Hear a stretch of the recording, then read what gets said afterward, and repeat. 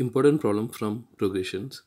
If 7 times 7th term of an AP is equal to 11 times 11th term, show that 18th term of an AP is 0.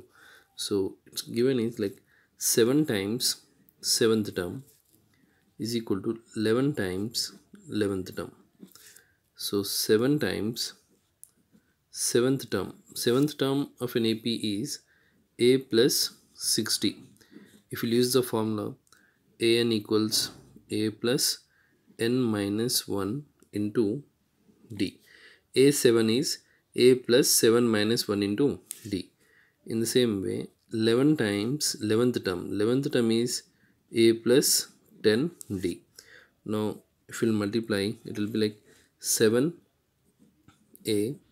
plus 7 times 6 is 42d. 11 times a, 11a plus 11 into 10, 110d. So first write these terms like 11a plus 110d. If we'll take 7a to the other side, minus 7a plus 42 on transposing, it will become minus 42d equals 0.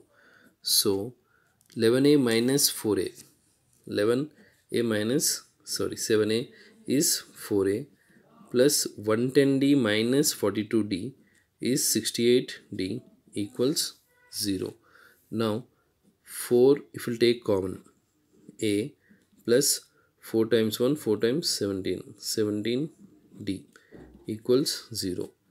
If we'll send 4 to the other side, 0 by 4 is 0. So a plus 17d equals 0.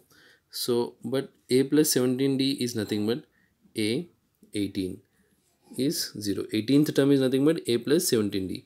Therefore a 18th term is 0.